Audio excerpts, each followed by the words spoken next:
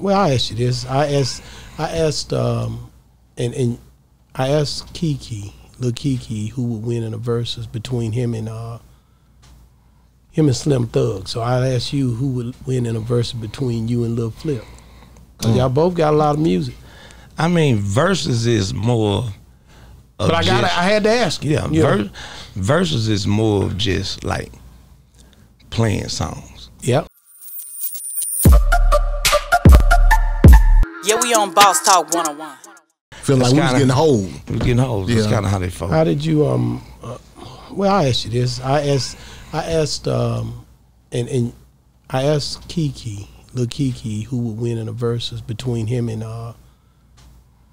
Slim Thug. So I asked you who would win in a Verzuz between you and Lil Flip. Cause y'all both got a lot of music. I mean, Verzuz is more.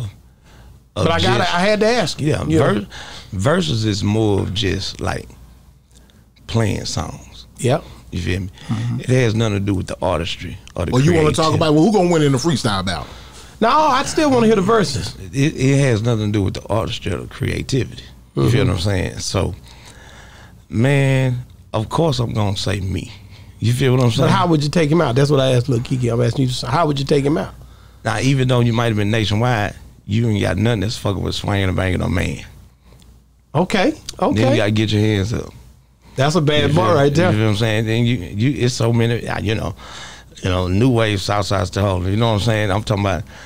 Then we go OG shit. We go from Smoke on. Oh, that's a bad boy. Candy Coated Excursion with Slim, Braids and Fades. You know, it's a whole bunch of shit. You know, go to the rake shop. We ain't even got to the rake shop. We ain't got to the rake shop. Other rake shop songs. You feel what I'm saying? So, you know, even though we might have more the nationwide deal. Yeah. You know, it depends on the age of the crowd. Okay.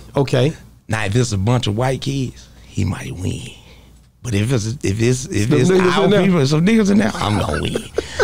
You know what I'm saying? Man, I just had to ask you that, man, because you guys do so. Y'all, the South needs something like that. Really, to me, you know, we got to do something to keep this whole energy, you know, flowing. We're supposed to be put together a show. You know, it's supposed to be like a Switch House and SUC big concert versus.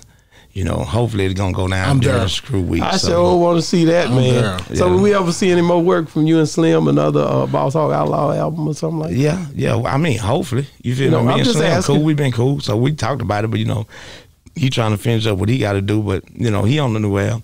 Oh yeah. You know what I'm saying? And him and Killer doing their thing. You know, but everybody know that original Boss Hogg Outlaws is me and him. Yeah, for sure. So, that's why I asked you, you know. He probably want to do it if his money ever get low. Boy, nigga do a lot of things that money get low, boy. Yeah. As long as he bothers. Go back to the basics, baby. You know what I'm saying? But, you know, it is what it is. That's my dog. What made you go from Perion to sign the rec shop? Man, Perion, man, when I saw so many albums, when I got locked up, I came home to nothing, bro. Yeah. I had to sue them to get I won the rights to swinging and banging and all that. Yeah. You know what I'm saying? Them boys ran through like 2-3 million when I was locked up. Drop top Benz, Versace jeans, Rolex, everything. So I came home with nothing. You feel what I'm saying? Yeah. And people didn't understand that struggle. You feel me? And so then I dropped Return Living Dead, mixtape Flash album. And Rick Shop, you know, they had good structure over there at the time. You feel what I'm saying? So that was why I made that decision. Yeah, it went hard too, though, man. Still cool with D-Rec? Yeah, we cool. Already. I just did a song for the new Dirty Third. Wow. Yeah, man. So, which one of your albums is the biggest album that you ever dropped? Man, that's your opinion. It's on you.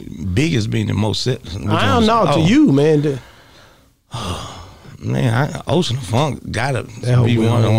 That's the most important. That's the most important one. Me and Slim album did. Y'all killed it. That was a hell of a bound. Sit on the Seas did real good, man. Really Rhyme did. I mean, you know, Shining Grind did really good, but Ocean of Funk go for like $150, $300 right now online. Ooh. Yeah. You know, I re-release the wax like once every other year. Only like 35 to 50 copies. That's it. you know what I'm saying, like exclusive thing. Yeah. You know what I'm saying? And they be like, they go like $100 right off top, But the CD or the cassette for Ocean Funk, you gonna pay $150 to $300 for it. Wow. You got some. Yeah, we on Boss Talk 101.